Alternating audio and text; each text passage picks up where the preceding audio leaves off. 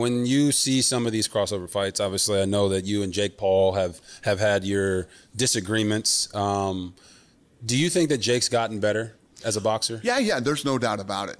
And listen, what Jake Paul has accomplished is he's fighting old guys. Yes. He's fighting, all he fights are old guys and whatever. But listen, say what you want, he wins. And he makes money. So he's doing his thing, you know. You just don't see it as a sustainable thing. He fought Tommy Fury and lost. Where's that rematch? Ooh. Where's that rematch? I don't know where it's at. I know he's fighting a 57-year-old champ now. What's 58. Your 58? Yeah. Don't want to take a year away from you, Mike. He's fighting a guy that's almost 60 years old. And you know what I mean? I mean, that says it all. That says it all. There's nothing else that needs to be said. That's his shtick. That's his thing. He fights guys that are old, usually undersized guys, older, undersized guys. But he's fighting Tyson here, and him and Tyson are going to make a shitload of money, a bunch of money, and good for both of them. Yeah. You know what I mean? Good for both of them. Like I say, Jake Paul can fight. It's not like Jake Paul can't fight. Yeah. Jake Paul just won't fight anybody. Y'all hear that? That's the response to what Dana White just said, because he is highlighting what we all saw and what we all knew we were going to see and dreadfully actually saw. It was a battle of like versus love versus respect. If you look at the business, the spectacle of Jake Paul fighting Mike Tyson. Iron Mike Tyson, baddest man on the planet. God dang it. Ain't nothing worse than when you walk right into the trap, get trapped, and then be blaming the trap. Like the trap, like, dog, I've been here. You knew what this was going to be. Just like how WWE took wrestling and said, we gonna make it this. And for me, it's WWF. Remember that growing up? Oh yeah, brother. All that. And you were like, no, this is based on wrestling. This is real. And then you squinted and you said, oh, it's not fake. It's just well orchestrated. Then the same thing has now happened to boxing. Now, we saw Thunder Lips going out there with Rocky. Hey, I thought this was supposed to be an exhibition. Hey, why you hit me so hard, man? You kind of big, you know? Remember that? And that turned into that was like 40 years ago. We've arrived. Floyd Mayweather was whispering to y'all, trying to tell you, man, I'm in Dubai. Man, I'm in China. Man, I'm in Japan. Man, I'm out here beating up on people that I don't even know. And getting paid, young homie, getting paid. Now we here. It is full throttle.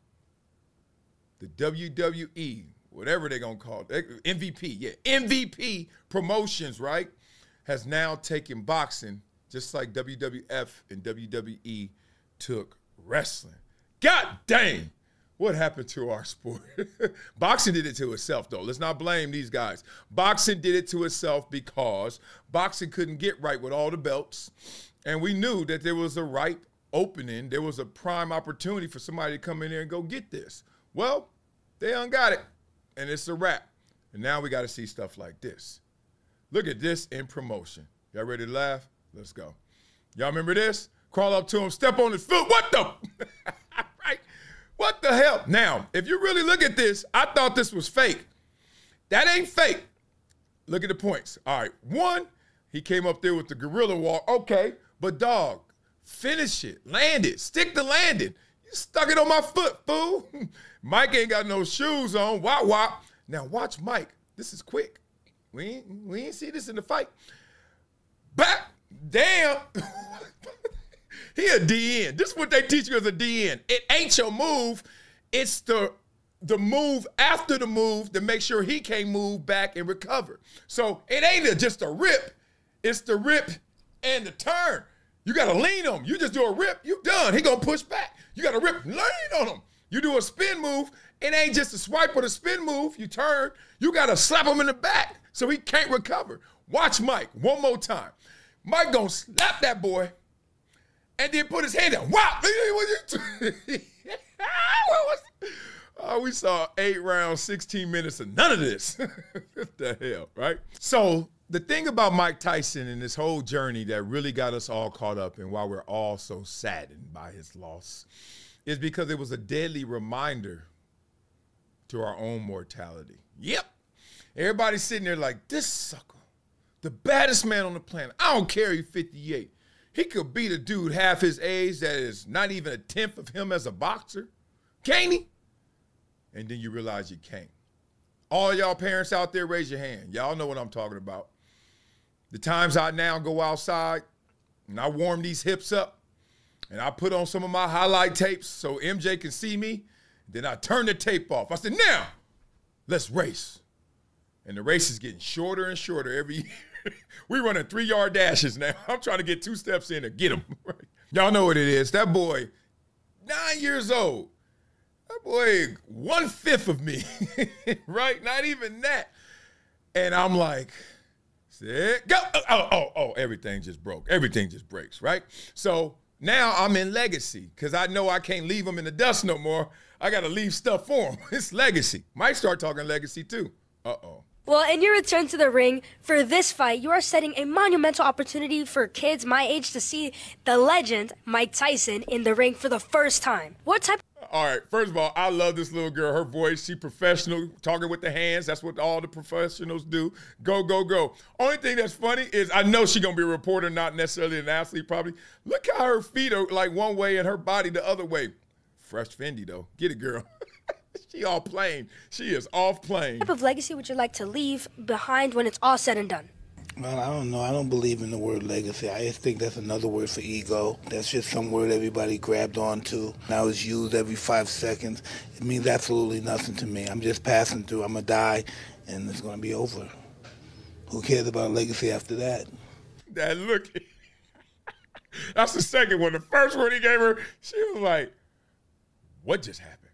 Now, remember, she's just getting started. Gotta be. She too young. What's she going to do now? What a big ego. So I'm going to die. I want people to think that I'm this, I'm great. No, we're nothing. We're just dead. We're dust. We're absolutely nothing. Our legacy is nothing. Well, thank you so much for sharing that. That is something that I have not heard before, someone say that as an answer. Can you really imagine somebody say, I want my legacy to be this way when you're dead? You think somebody really wants to think about you? I want people to think about me when I'm gone. Who the fuck cares about me when I'm gone? Well, and you're... Oh, that Fendi was starting to wrinkle up. She didn't know what to do. And good for her. She kept it composed. Damn. In all my years of doing this, I ain't never had a U-turn response like that. Golly, right? So then, we're all pumped. We're all excited. This is all the pre-fight. You know, they got to have some madness. They got to have the slap. They got to have crazy interviews. They got to have stuff where cats are just popping off and showing that they the ones like this. You're like, what is happening here? This is hilarious. I'm shaking hands. You said, Mike, how much you want to bet? He said he's good. That's what I thought. Bitch made. How much? As much as you're willing to lose, brother. More than 1 million. I'll give you. Deal. A deal. How much you want to bet? How much you want to lose? Oh, these dudes are losing $1 million of it. Bro, but the time I spent taking a shit is how much you make in your whole life, buddy. Shut the fuck up. How much you want to lose? $1 million. Deal. We got 1 million here, 1 million here. Whoa, this Come can't on. be real. Put your money where your mouth is. How much money? Exactly.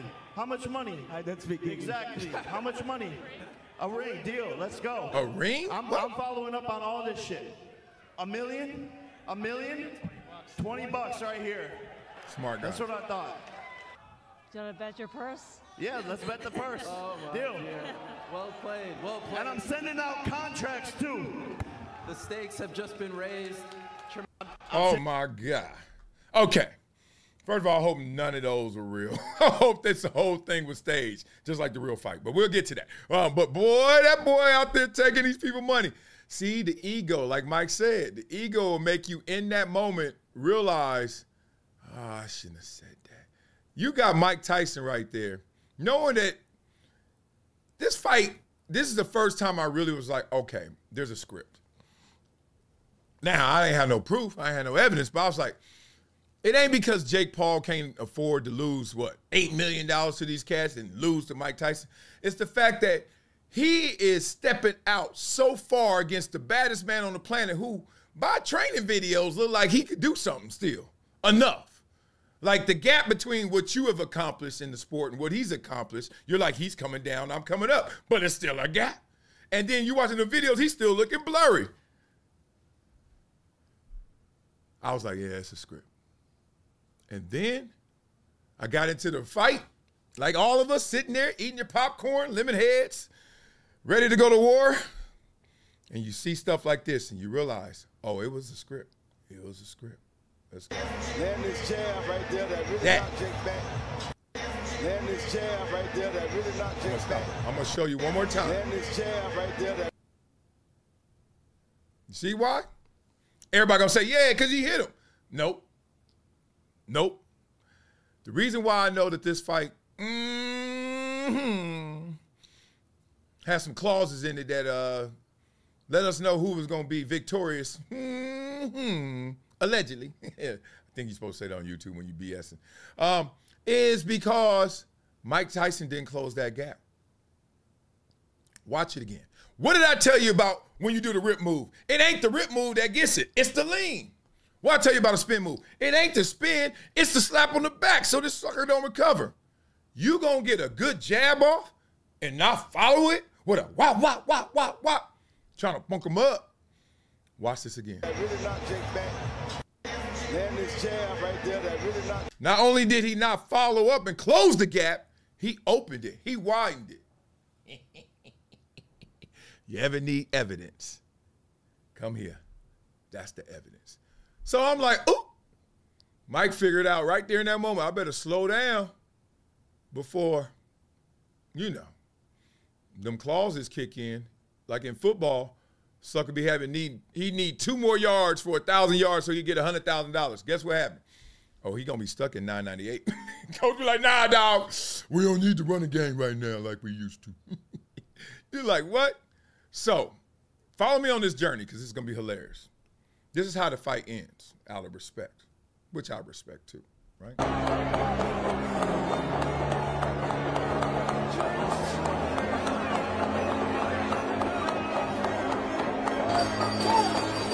All right, I got to get that love. I got to get that love, right? They like, look, we don't got all y'all for all this. At least can we show you, like, being real, like if it was the last 10 seconds of any fight, would you ever, ever, ever be like,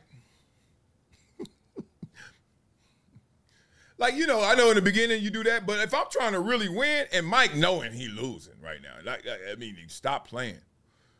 I mean, he was biting that damn glove the whole time. Like, I'm about to kill this motherfucker. But he couldn't do it. So Mike knowing he losing, and Mike let him go out like that, I ain't mad. Because that means they knew what this was about. First and foremost, Mike Tyson, it's such an honor. Let's give it up for Mike, bro. He's a legend. He's the greatest to ever do it. He's the GOAT. I look up to him. I'm inspired by him, and we wouldn't be here today without him. This man is an icon, and it's just an honor to be able to fight him. And he's obviously the toughest, baddest man on the planet. So it was really tough, like I expected it to be. First and foremost. All right, all right. See, all right, now we all got the flowers out. Everybody giving Mike his flowers while he's still alive. And even Mike had to talk through it. Mike was like, look, y'all over here set tripping like I went in there to try to kill this dude. Well, Mike is still going with the narrative to a point. Well, like, I actually tried. However, keep perspective. Be real, because he reveals the shocking reason for his lopsided loss to Jake Paul. You want to know? Ooh, didn't know. Ooh, making Mike eat that, take that. Well, here's the reason. Mike Tyson looked old, and yes, he did. His loss to Jake Paul on Friday night. After all, he's 58. Jake Paul, younger than him, and Mike ain't been in the ring in 20 years. But Mike had a different explanation of why he was disappointing and looking old. This is one of those situations when you lost but still won. I'm grateful for last night. No regrets to get in the ring one last time.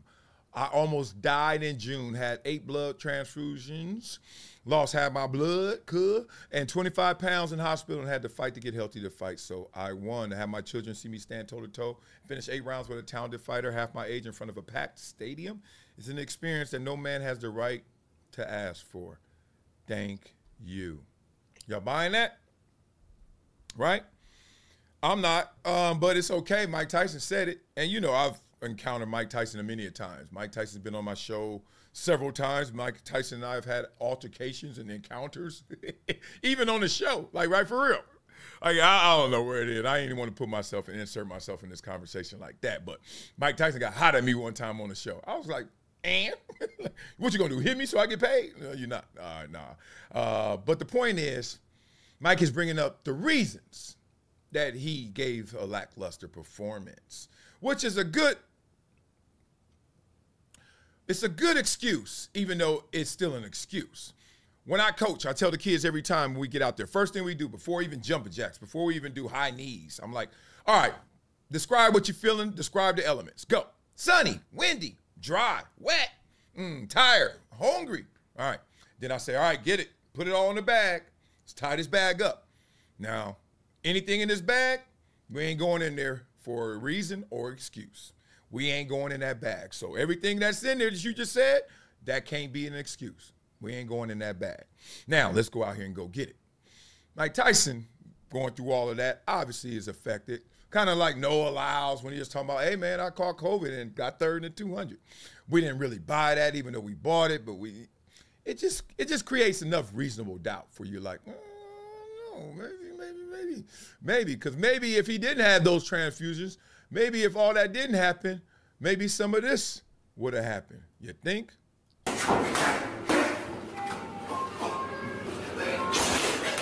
You hear the sound of that? Sound of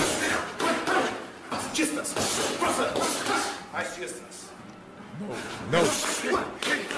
Notice one thing. He closing the gap. Forget the punches. Forget the speed. I'm giving y'all real professional technicalities of the situations. Watch him close this gap every time. Why he ain't close the gap in the fight? Uh-oh. Hey, bro. Nice. See? I lean.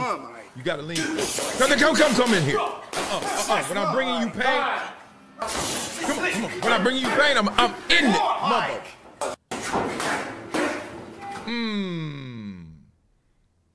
And that, ladies and gentlemen, is the evidence you need to know that this thing was, you know, that thing. But I don't care, because I watch WWE. I don't care. I watch WWF even after I figured out and found out it wasn't necessarily real. It was well orchestrated. But I will admit, it took something off it. Y'all seen the rules for this fight, bro? This is clearly rigged. Look at this. So first of all, Mike Tyson's gonna get paid more money to lose than to win. Secondly, he gets penalized for knocking out Jake Paul in the first round. He's only gonna get paid a little bit of money if he knocks him out in the second round. But to make the most money, he has to survive all 8 rounds while avoiding knocking Jake out. On top of that, it has to go to decision. But the problem is Jake Paul chose the judges. This is crazy rigged, bro. If I'm Mike Tyson, I'm gonna just knock him out anyway. Please, just do it. Okay. Y'all seen I had to have the somebody. Oh, shut it. We saw the rules. I had to show y'all that, and I had to give it to you in a way where we laid it down brick by brick. Because I don't like when people say, "Oh, it's fake." Why? Remember I told you I had those conversations with MJ. I don't like Donald Trump. I was like, why? You ain't got no reason. You got to just say it.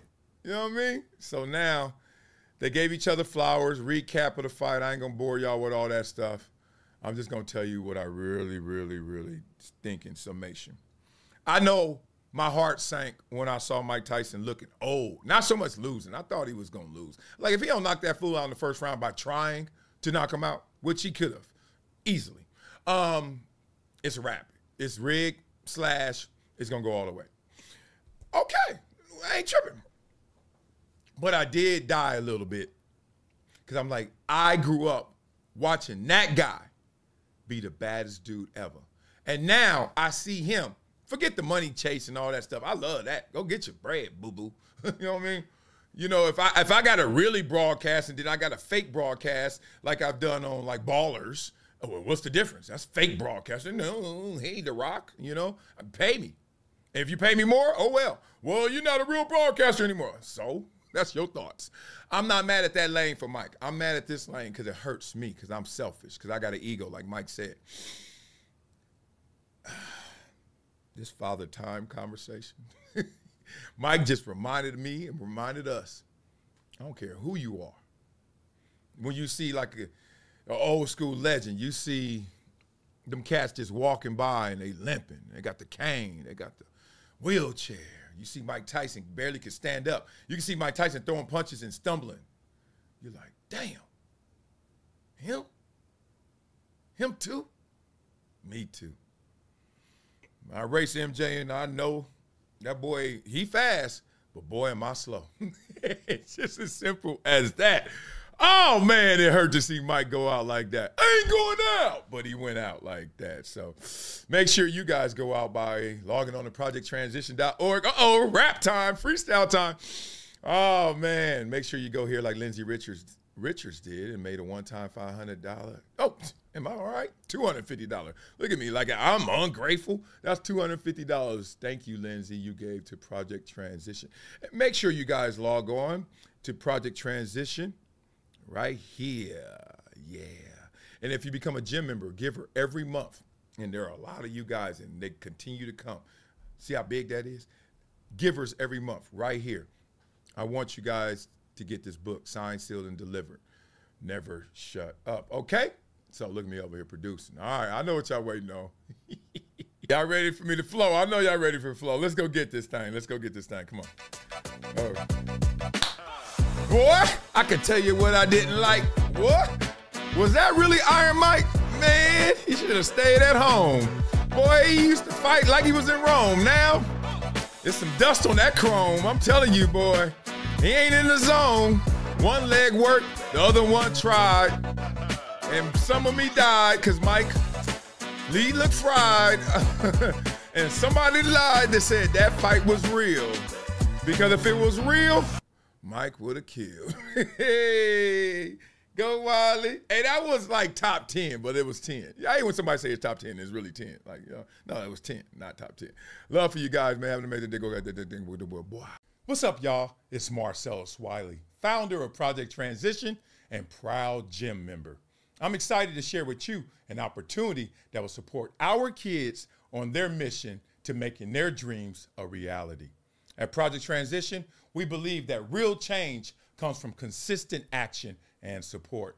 That's why we invite you to join our powerful gym membership program that is making a difference every single day.